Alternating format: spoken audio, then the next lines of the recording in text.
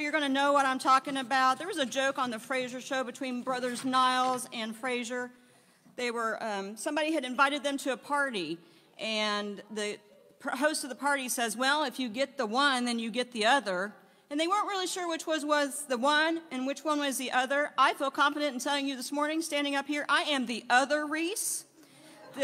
The original Reese is at a convention in San Diego, so I am the other one today. If you are able, will you please stand and welcome? Welcome to each other. Welcome to those online with us. Verse 1. Let's walk together for a while and ask where we begin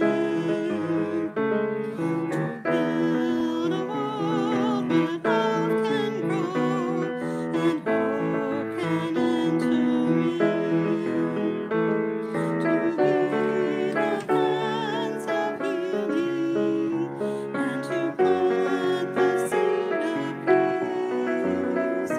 Singing welcome, welcome to this place. You're invited to come and walk God's ways. All welcome, the love of God to share. 'Cause all of us are welcome here. All are welcome in this place. Thank you. You may be seated. Good morning, church. I want to welcome all of our worshipers online. And I encourage you to connect with Karen Harris. She is our online host. If you have any questions, she will be happy to answer them for you. Let us know you're worshiping with us so that we can connect with you later on in the week. And if you miss a Sunday morning worship service, have no fear. You can find us on YouTube, which is a great place to also connect and find us if you're ever just needing a pick-me-up during the middle of the week. Go to our YouTube channel, find one of our services, listen to our great music department, sing to your soul, and just find a moment of renewal. So just know that anytime you need to dial in and touch the pulse of God just through worship, you can connect with your church, and it'll help you connect with God. Okay, a couple of announcements this morning. Tomorrow night is our Thanksgiving community dinner supper. And I am thrilled that we're back inside for this Thanksgiving dinner this year. So it's going to take lots of hands on deck. If you are interested in coming and helping us serve, we would love to have you. So we're going to need people willing to serve. We're going to need people willing to stay and help us clean up. We're going to be helping sign people up for more mission post boxes and help connect them to services and community that they need. Hand out drinks, hand out pie. Speaking of pie, Thanksgiving community dinner is known for pie. So if you would like to make a pie or bring a pie, we encourage you to do that. Our only recommendation is that please have it already baked. So our ovens are usually overwhelmed on Thanksgiving community dinner, so we don't have time to bake them. So if you will bake your pie and drop it off tomorrow anytime during the day, we would love to cut it up and give it out to our friends. And depending on how many pies we have and how many friends we have, it depends on the size of the pie. So we are excited. So think about it. There's pumpkin, there's pecan, there's all kinds of stuff at the store, but come be a part of that. Come help us serve. We start to serve at 5:30. If you want to join us to help us prep, be here around 5 or as soon as you can, and we look forward to having you. So we have a lot of upcoming things coming as Advent is coming. Can you believe there's only one more Sunday before Advent? One more, Sharon. Just one. And I can't wait. So our first Advent Sunday is the 28th of November. So on Advent, as we kick that off, our theme this year is the gift of the Nutcracker. So as you can imagine, there will be a lot of sugar plum fairies and dancing and dazzling gifts coming through for us this particular Advent. December 1st is Hanging of the Greens. That's a Wednesday night. It's a special service where we decorate our church and we have blessings over the Christmas tree and the Chrismons, and we We teach about the poinsettia and the Christian connection with that. And so it's a very beautiful service, and it really helps prepare you for the season. I encourage you to come. Our youth group will be leading that service along with our worship team. So come and support them. It takes a lot of courage for teenagers to just engage with their faith. It takes even more courage for them to step out in front of their church, in front of all of you, and follow God in leading you in preparing for Advent. So show up and support them. Show them that their faith journey matters and encourage them in their worship leadership. And then on Sunday, December 5th, we're going to have a soup supper for those of us in the body of Christ. Just bring a friend, bring a soup, and we're going to eat together, fellowship together, and play bingo. So we're going to have some really fun prizes. If you or someone you know has prizes things that they'd like to donate to be prizes, let me know. Contact me. We'd love to include those. Okay, and then the Christmas pageant for kids and youth is coming up. On the exact same day, we're going to have our Ring and Sing, so that is December 19th. Don't miss that service. It's going to be amazing. If you didn't see our post on Facebook this week, our chancel ringers are back. We are so excited. The first time in 20 months, right? First time in 20 months to have all of them together again, and they were rehearsing upstairs in their bell room, and we just rejoice to have them back. So know that you will be seeing them during Advent, and we can't wait. So you just never know what surprises you get on a Sunday morning, so don't miss. Okay, all right. Two last-minute things you'll find in your bulletins.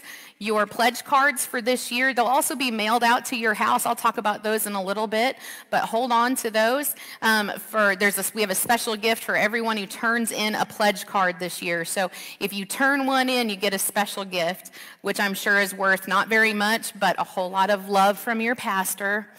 And then our Advent devotionals, which is a gift from your church to you, thanks to your giving. Part of what we do is we buy Advent devotionals for everyone who would want one. These will begin to be available next Sunday. So if you would like one mailed to you, please comment there in the comment section. And if we don't have your mailing address, send us a private message. For those of you here in church, just call the church or let me know, and I'll make sure you get one of these. All right. That's a lot of announcements. I just had to take a moment there to breathe. Okay, let's remind ourselves what our mission and purpose is as a church as we come to worship. What is it that God's calling us to do and be together? If you feel your bulletin, at St. Paul's United Methodist Church, we are a community of Christ followers who serve, worship, and grow together from the heart of downtown Shawnee. At St. Paul's United Methodist Church, we believe we are called to the mission of making disciples by connecting, serving, and sharing in the love of Christ to all of God's children for the transformation of the world. Let us pray. Oh, God, you are so good to us. You are so faithful to us. Even in times when we feel surrounded by darkness, you remind us that you are still present, even if we feel we cannot see you. Whether we are on the mountaintops or the mountains are in our way, Lord, you remind us you are there with us and we are not alone. You've called us from slumber and different places around the country to be here together right now, to be reminded as a community that this journey is a holy one, a powerful one, filled with grace and love and promise. Almighty God, move in this place, and may all of your children hear your voice.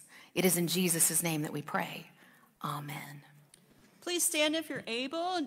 In your hymnals, page 98. I love a good opening hymn. This is a good Fanny Crosby, good opening hymn. Sing out for me, please. Click on the link in the bulletin if you're online and sing with us.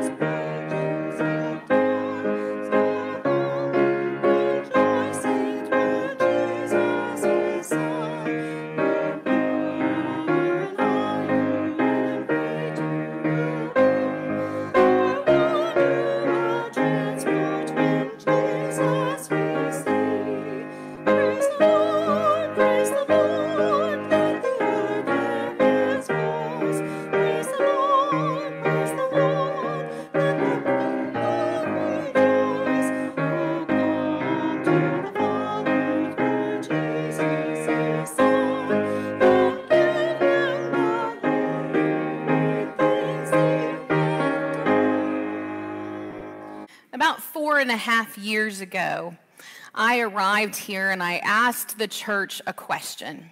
Every person I met, I asked a question. And it was this: if St. Paul's ceased to exist in Shawnee, would your community know it? And I ask you today, 4.5 years later, if you suddenly ceased to exist, would Shawnee know it? Okay, that's why we give. It's why we show up. It's why we do the work that we do, because we impact the lives that are here, the lives that are online, the lives that are in our streets. Are we doing God's work? If yes, let's keep it going. If we are serving God's people, are we clothing the naked, feeding the hungry, caring for the sick, visiting the imprisoned, being with those who are lost and alone, tending to the widows and widowers? Are we doing God's work? Are we building up a place where children and youth can come before the throne of God? If the answer is yes, then that's a church worth supporting faithfully. Because it's not my work or your work, it's God's work. And God is all around us. That's why we give on Sunday mornings. Not to fill any buckets or coffers or buy your pastor a jet. That's just not ever going to happen. I'm giving up on that. But so that we can actually change lives and be the gospel message to Jesus Christ of all that we are and all whom we serve. If this is something you can get behind, I encourage you to prayerfully consider how you can support the work and the ministries of our congregation in the year to come. Let us pray over our gifts today. Lord of life and love, we offer these gifts to you. Bless them and use them that others might be encouraged in the faith. Gracious God, use our lives as well. Help us share your story and pour out your love on everyone we meet. In the name of Christ we pray. Amen. Line number one, you're supposed to have it all together. And when they ask how you're doing, just smile and tell them never better. Line number two, everybody's life is perfect except yours. So keep your messes and your wounds and your secrets safe with you behind closed doors. But truth be told, the truth is rarely told. No. I say I'm fine, yeah I'm fine, no I'm fine, hey I'm fine, but I'm not. I'm broken, and when it's out of control, I say it's under control, but it's not. And you know it. I don't know why it's so hard to admit it, when being honest is the only way to fix it. There's no failure, no fall, there's no sin you don't already know. So let the truth be told.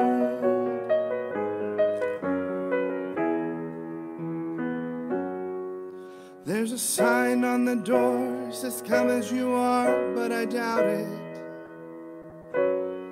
'Cause if we live like that were true, every Sunday morning pew would be crowded.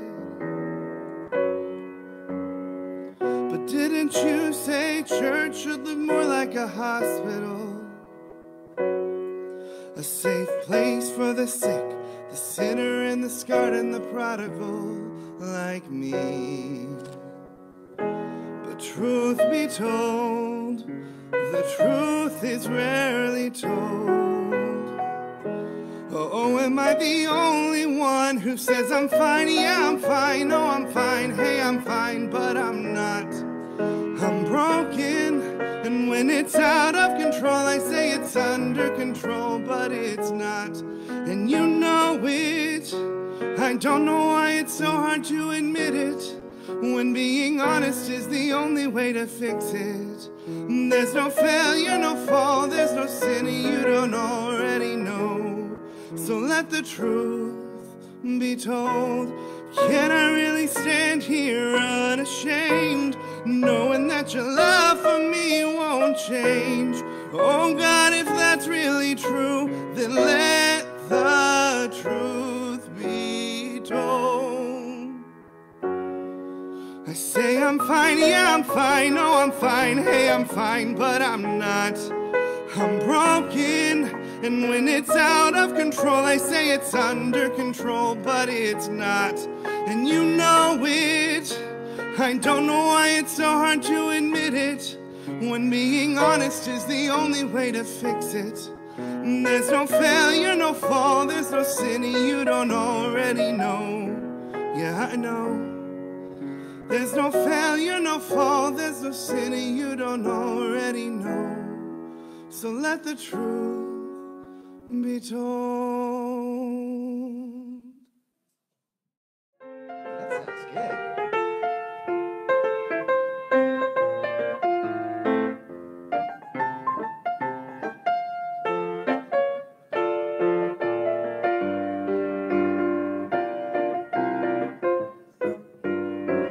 Hey, what's up, man? Oh, we got a little bitty too.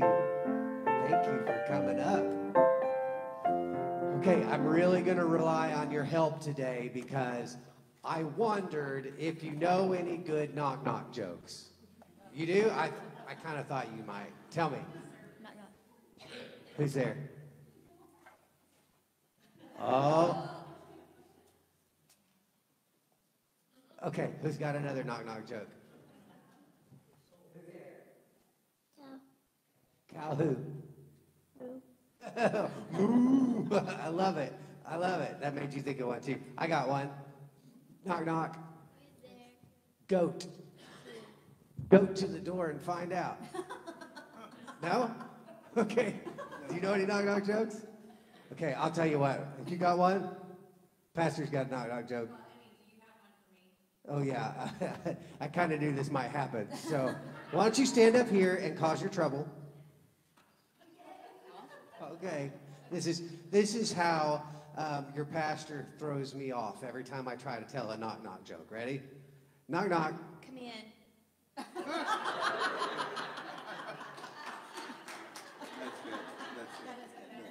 What are you supposed to say to that? Hold on, let's try again. Knock, knock. Come in. Okay, you go sit back down. You're fine. Can you believe that? Isn't that troublesome? But the truth is, God is kind of like that too. Sometimes we say knock, knock on heaven's door. Who said? Knock, knock, knocking on heaven's door. So, yeah, where are you at? I was waiting for that. Saber and Jamie, that was for you. Sometimes we go up to God and we're like, knock, knock, knock, knock, and God's like, come in. And we're like, don't you want to say who's there? Or don't you want to say, did you do this? Did you do that? And God's just like, no, come in. Come in. God doesn't have all those restrictions of the things that we would have. But at the same time, what you thought of a knock, knock joke? Go for it. Knock, knock. Who's there? Pig. Pig who? Big pig. Big pig. Okay. Oink. You know who else stands outside the door and knocks? Jesus does. Yeah. In fact, look here. Look at our stained glass.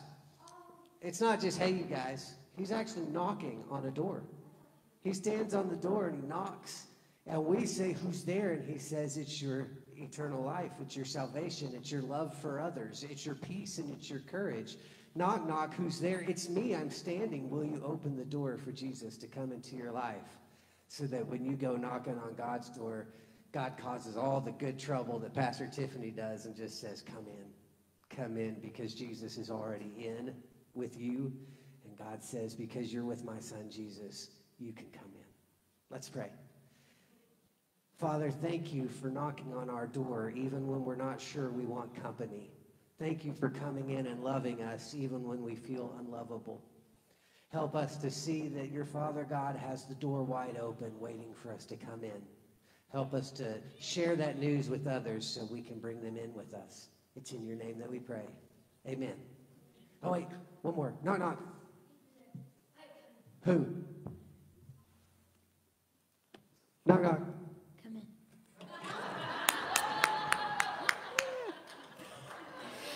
Good one.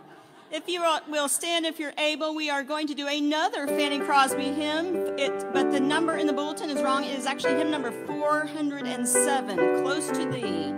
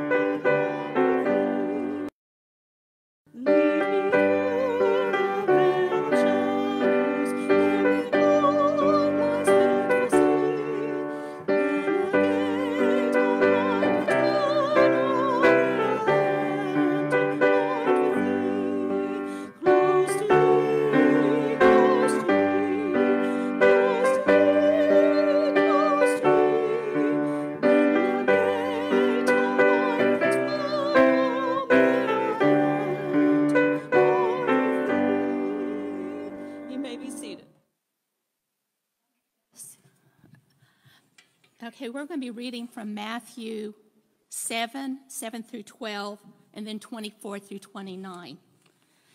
Ask and it will be given you. Search and you will find. Knock and the door will open for you. For everyone who asks receives, and everyone who searches finds. For everyone who knocks, the door will be opened.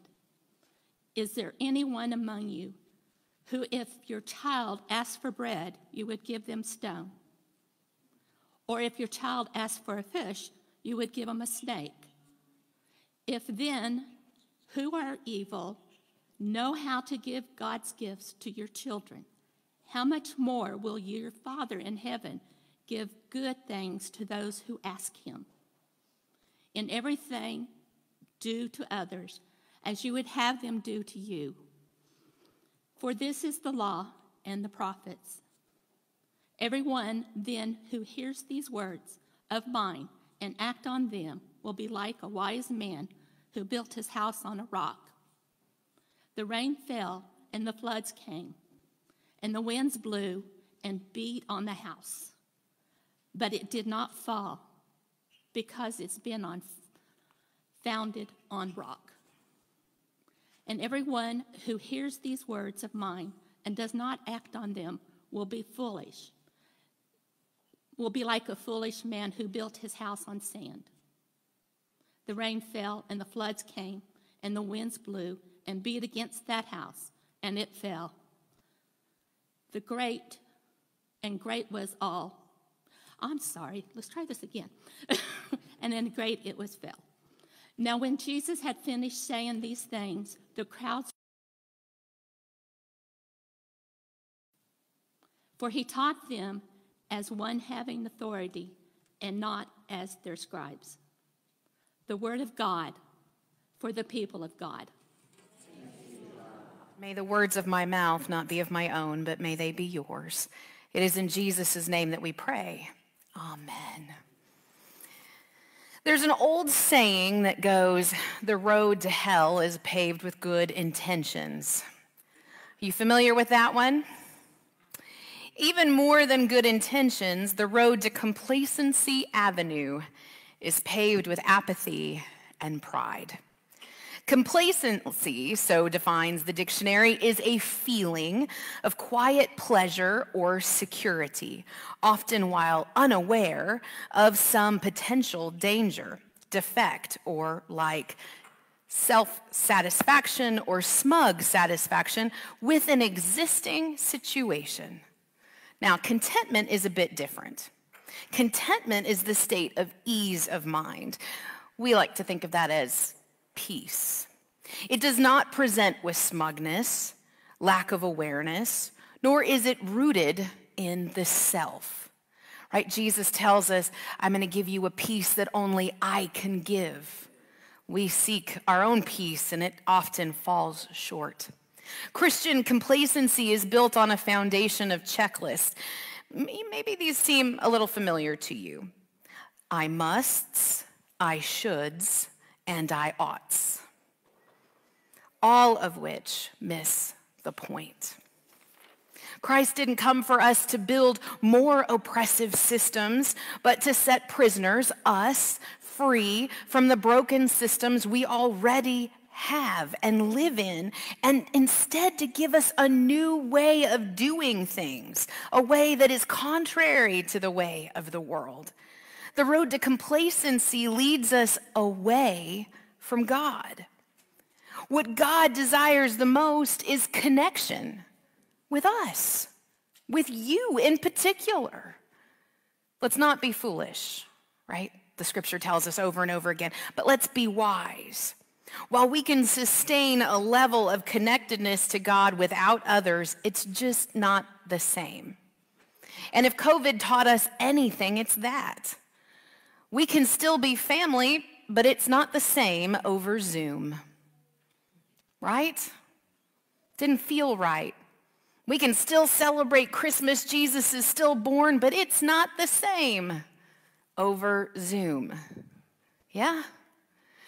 We can have friends, and we can play bingo nights, and we can do all kinds of things online, and we give great glory to God for giving us that invention some days. But it's not the same. You know, we can take college classes online, but you're not going to get the same out of it that you will being present in class with a professor in front of you and students and classmates around you. We can worship online, and we give God thanks for that ability, but there's something different about being able to see the faces of those we're worshiping with. But we think we can do it all alone. It's part of our great pride. I got this and I can do it myself. Well, maybe that's just me. We were not built or made to be alone all of the time. So God keeps calling us back to read the scriptures, to hymns and music, to small groups and fellowship, to worship and service and prayer and connection. God keeps calling us back to the body. And the Holy Spirit, being the advocate that it is, keeps nudging us. Don't you think you should maybe reconnect?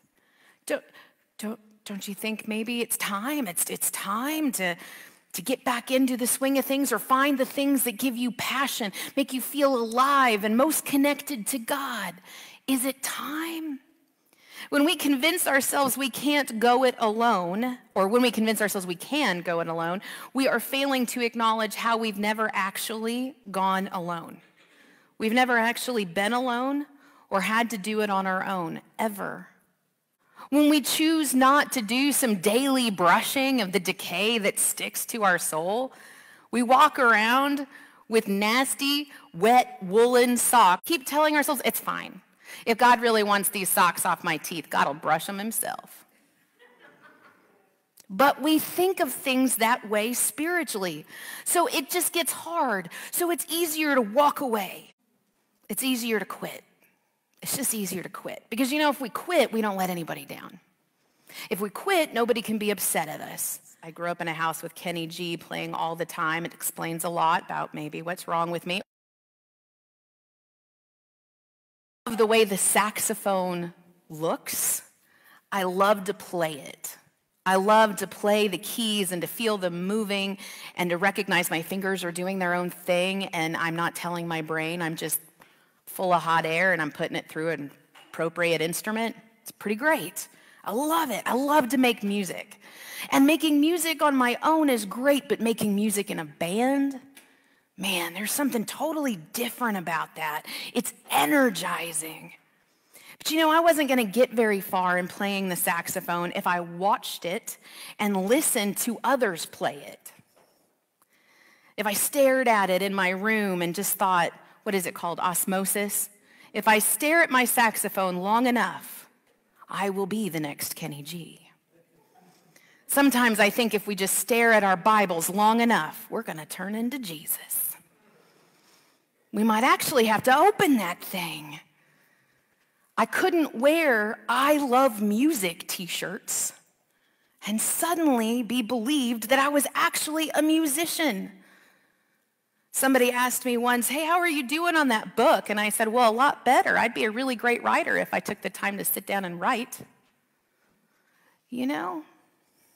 What is stopping us? The practice, the nitty-gritty, the discipline, the getting up early, the putting ourselves to the work.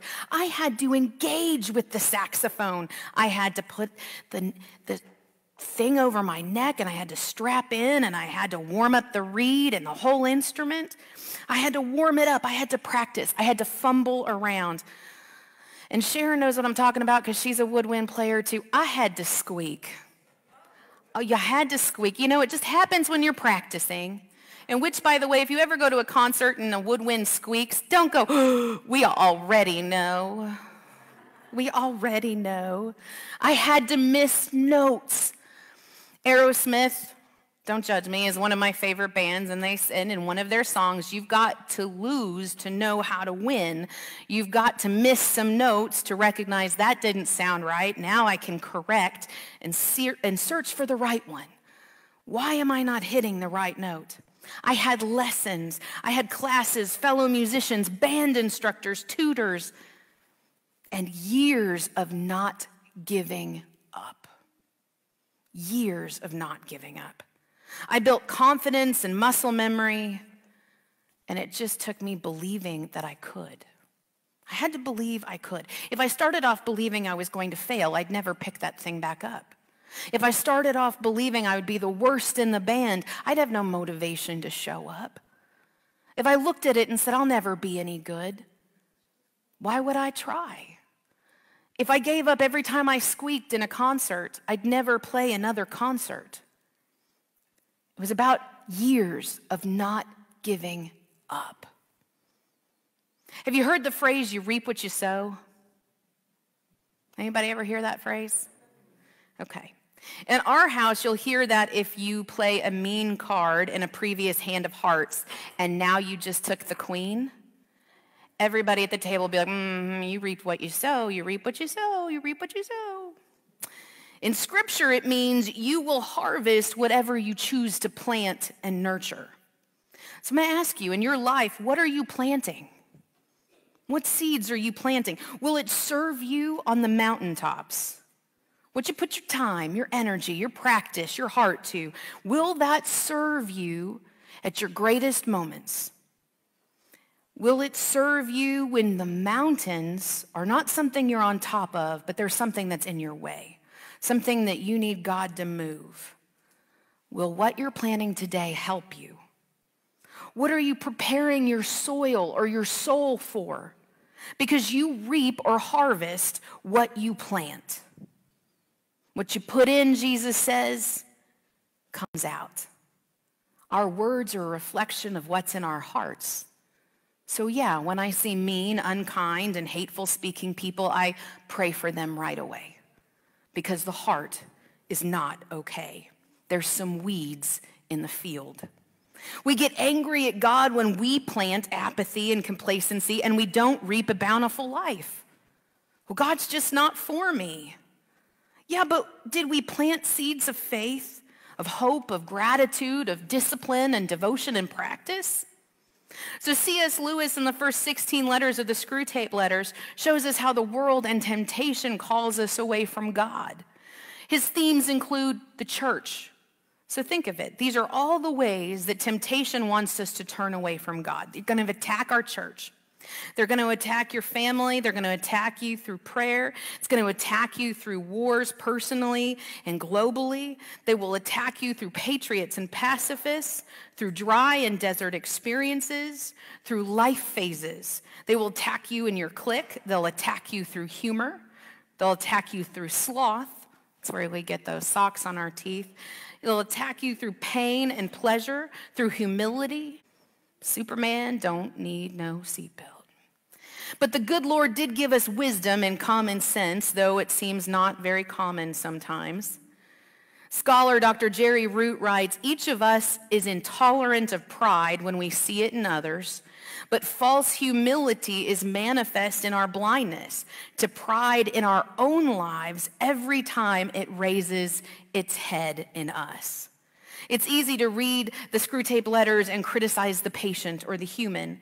It seems that the tools of Screwtape and Wormwood, the demons, are so obvious.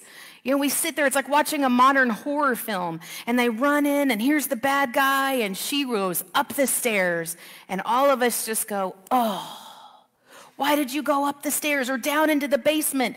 Get outside. It's so easy to watch someone else's story and say, oh, yeah, you should have seen that coming. Not so easy in our own lives. We don't examine our own souls. We engage in correcting others, fixing their lives, highlighting their flaws. But the Christian is called to internal, eternal work, personal holiness. In the words of Dolly Parton, stay out of my closet if your own is full of trash. In other words, take care of your trash, don't mind mine. Work on cleaning your own closet. Personal tilling, planting, nurturing, and harvesting, they make our witness and our work more impactful for others, not to others.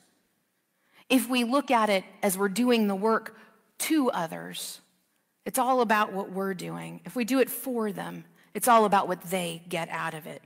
We don't do the work, grow in grace, live and serve in community, be in close relationship with God so that others can remark how marvelous we are. Because they know we're not. Because at the end of the day, we're human. We work on personal holiness for others. The more we tend our soil and soul, the greater we are able to live in social holiness. The less this whole thing becomes about what you think of me, and the whole thing becomes about how I can love you. That's what church is about. It's not about worrying about if people on the other pew over there like you. It's about whether your soul is in such a state you're willing to serve them whether they like you or not. Doing for others for their sake, whether we get the credit or not. The better we love God, the more capable we become at loving ourselves and others. The more complacent we become, the more shallow we become, self-focused and self-satisfying, no matter who it hurts. So with God's help, we need God. Always have, always will. With God's help, we can do these things. You know, the part that Jan read of Scripture today, we sometimes think of the Sermon on the Mount. It starts in chapter 5 of Matthew with the Beatitudes, and sometimes we think that's where it ends. It goes on for 2 more chapters, like whole chapters. It is a very long sermon. They didn't have pews or lunch to get to. I mean, they were going to get bits of bread and fish. If you go back, and I encourage you, take your bulletin home, look at Matthew chapter 7, all of it. It will knock you off your socks. It talks about not judging the other. Mind the plank in your eye instead of the sliver in someone else's. It talks about the narrow way to heaven, which is Jesus' way.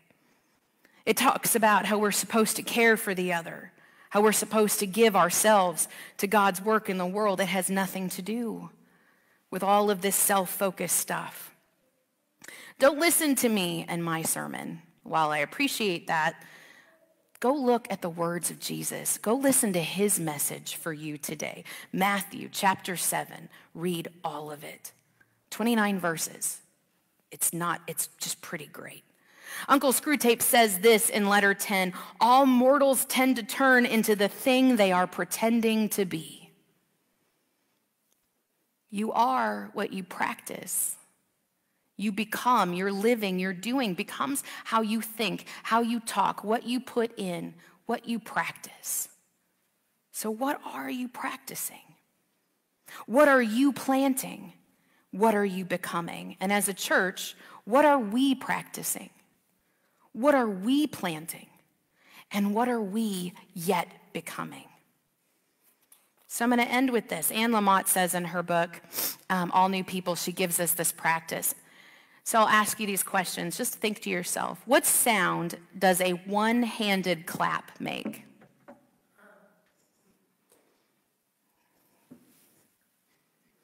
Not as satisfying, right? What sound does rain make? Japanese proverb says it doesn't make a sound until it hits something, an umbrella, a hat, a puddle. Think about it. What sound does grace make? Well, likewise, it doesn't make a sound until it hits something. A broken life, a broken relationship, a deeply embedded fear or insecurity. What sound does grace make? It doesn't until it hits one of us. And then it makes all the beautiful music we could ever possibly imagine. To intentionally plant grace means a harvest of grace to offer yourselves and others along the journey. Intentionally praise God on the mountaintops and when the mountains are in your way. God is still present in the dark and still loves even when we don't. But beauty can be found and shared in the journey when we pick him first, always and in all ways.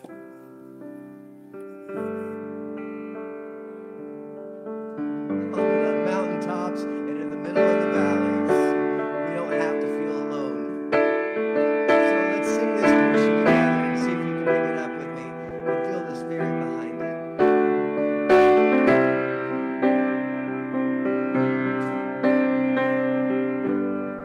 I will praise you on the mountain, and I will praise you in the mountains in my way. You're the summit where my feet are, so I will praise you in the valleys all the same. No less God within the shadows, no less faithful when the night leads me astray. You're the heaven where my heart is, in the highlands and the heartache all the same. Pray together.